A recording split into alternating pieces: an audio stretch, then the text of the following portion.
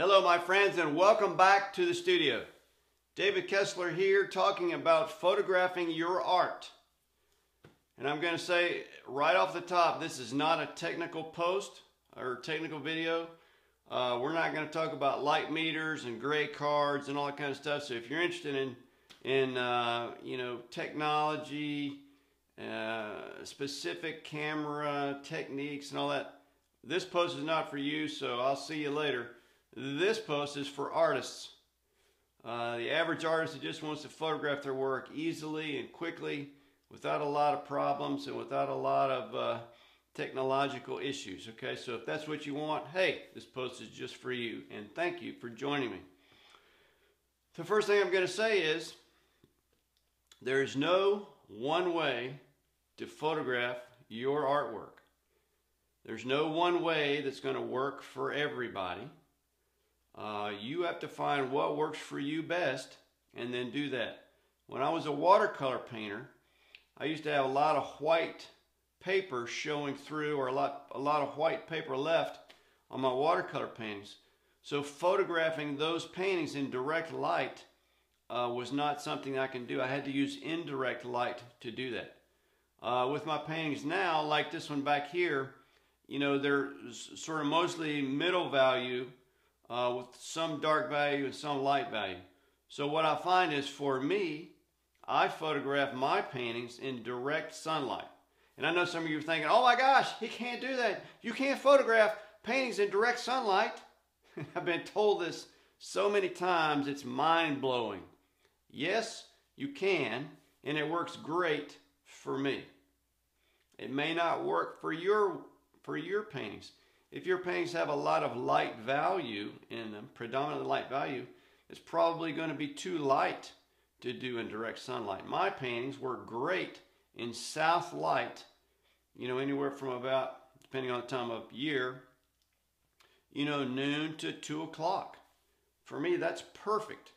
I just take it out on the south side of my house, actually right out through the studio here, through the garage, out into the driveway, and photograph it there in direct light, sunlight, south light. Now, I've had people all my career say, well, you can't do that. I said, well, I do it and they look great. My advice to you is find the place in and around your home that gives the best light for your paintings. Now, it may be that you use these photography lights that I have set up here all around me. Maybe that's what you do in your studio and that works for you. For me, it tends not to work as good. I can do that in a pinch, but it's not the best solution for me, but it may be the best solution for your work. I would try different times of day. I would try south light, north light, east, west, see what works. Different times of day, different lighting conditions, see what works for you. I know what works for me after long bouts of experimentation to see what worked. Actually, for 2.5 decades worth of experimentation. So it takes a little while to figure out what works for you, but do it. And I want to encourage you, photograph every single thing that you do, whether it's studies or failed paintings or whatever, because that gives you a sort of a historical record of your work. And you can look back on that, like right now, I can look back over 25 years worth of paintings and failures and successes and say, wow, I can't believe that at one time I thought this painting was the best painting I'd ever do. And 10 paintings later was the best painting I'd ever do. And then 5 was the best I'd ever do. It always gets better. The more you paint, the better painter you'll be. So this just provides a photographic record of your work for you. So that later on, right, you can look back and then pat yourself on the back and say, wow, I have really gotten better as a painter. Now what I do is photograph the things, like I say, outside. Then I transfer those to my computer to do cropping and color correction. Now I know there are plenty of people that do cropping right on their camera or their phone camera or whatever device it is that you use to photograph. And you can do that. If you feel more comfortable cropping on your device, then do that. I prefer to do all that on my computer. Now, what should you use to photograph your paintings with?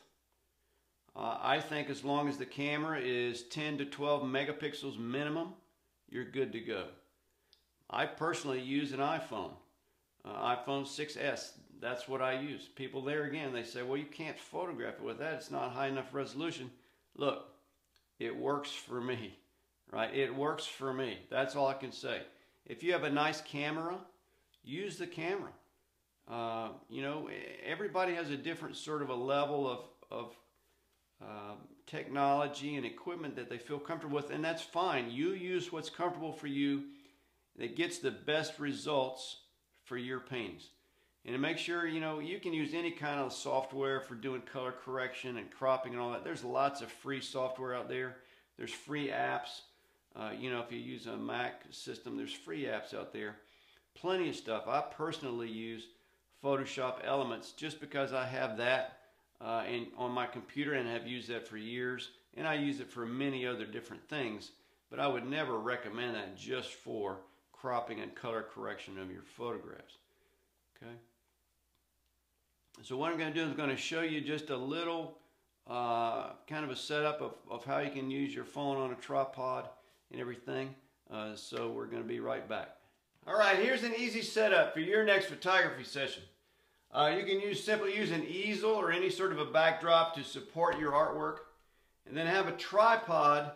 You know, and I use my phone. Like I said, I use my phone to photograph my work. Simple iPhone. And you can get this adapter for a tripod through Amazon. It's just search iPhone adapter for tripod, right, and then it'll come right up. And there's several different brands, and you clip that right in there. And then you kind of want this angle of the painting and the phone or your camera to be about the same. You want them to be as parallel as possible when you're framing out your work. Now, when I'm doing my photography, I try to leave a little edge around it so that I can crop it down when I get it to my computer, or when I'm, you know, trying to get the color correction. I usually do the cropping first, then color correction. I don't think that makes any difference, right? But a simple tripod, you can get that through Amazon too for probably $25 or $35. A little adapter, probably $6 or $8. And then whatever device you use, could be your phone, could be a camera that you have, right? Anything works. I don't have any preference for it. Whatever works best for you. And then set it up either outdoors or indoors based on, you know, your preference and what works best for your paintings. All right, now once you photograph your work, now I can't emphasize this enough. Please crop your paintings. Crop, crop, crop. That means don't show the frame. Don't show anything behind it. I mean, I love dogs and cats, but I don't want to see your dog or your cat behind your painting. Look, I jury a lot of shows, and I see this all the time. People submit photographs, and I'll see their car behind there, or their house, or their dog, or their cat, or their kids, or their grandkids. Look, I don't want to see that. If I see that as a juror in a show, you're not getting in. Because if you don't want to take the time to make your paintings look professional in photographs, then you're not going to have a painting in a show that I'm going to jury. Okay, so it's really important that you crop them. Make sure your images are not blurry. Another thing I see all the time, blurry photographs. There's no reason in the world to ever take a blurry photograph. If you use a tripod, you don't have to worry about blurry photos, okay? Crop them, color correct, make sure they're clear, nothing behind it, and don't show the frame, only the work. And if you frame your stuff, photograph it before you frame it. You can't photograph it with that glass on there, believe me. Other thing is, if you use a glossy varnish over your paintings, photograph it prior to placing the varnish on your work. Once you get that gloss on there, it is almost impossible to take a good photograph that doesn't have some sort of glare or shininess to it, okay? Believe me, I learned that the hard way many years ago. Right, so make it as easy on yourself as possible. Use what works for you. Use a camera that works for you. Use lighting that works for you. Be sure and crop and color correct so that they look as close as possible to your originals. You don't have to use a lot of fancy equipment. You don't need a fancy camera. You don't need to spend a lot on photographer's lights or any of that kind of stuff, keep it simple so that you'll do it. Practice it so that you can get better at it, and just make it part of your studio and painting process, and you'll be much more successful as an artist if you have good images of your work. You'll need those to get into shows. You'll need those to make postcards or whatever that you have of your work.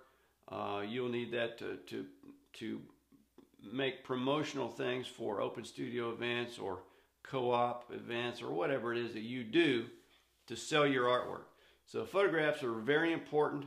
And also keep in mind, and I always mention this to my students in the workshops, you know, don't use the raw photos that you use, that you take for your website, because the images will be too large. All right, so I have one folder that I keep my paintings in by year. I keep a track of everything by year. So all the ones that I do this year are in a 2017 folder. But then when I want to put them on my website or social media, I'll copy those over to another folder and resize them. Don't ever resize your originals. Always make a copy and resize those because you want smaller images on your website so that, number one, it loads quicker, and number two, that so that somebody can't print that thing off on a big printer and hang it on their wall as a sort of a poster of your work. Right, and I keep mine at 1,000 pixels, maximum 1,000 pixels in the longest dimension. You can do whatever works for you. I found that works perfectly for my website and for other things on social media. All right, I hope this video was helpful for you. You know, if you've had photography problems or you have suggestions, please leave those in the comments below. And I'll see you on the next video. Thanks.